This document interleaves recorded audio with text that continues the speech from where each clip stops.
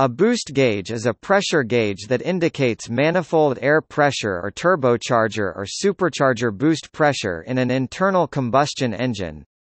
They are commonly mounted on the dashboard, on the driver's side pillar, or in a radio slot.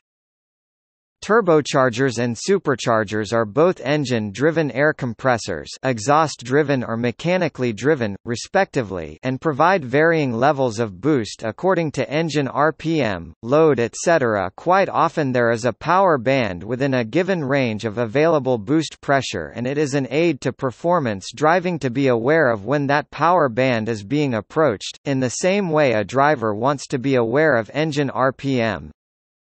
A boost gauge is used to ensure excessive pressure is not being generated when boost pressure is being modified to levels higher than OEM standard on a production turbocharged car.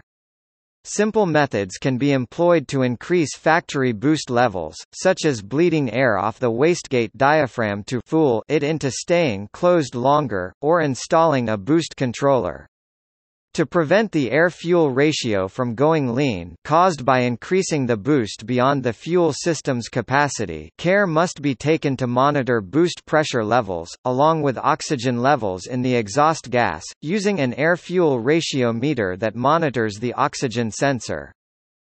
A boost gauge will measure pressure in either psi or bar. Many also measure manifold vacuum pressure in inches of mercury in Hg or of mercury mHg.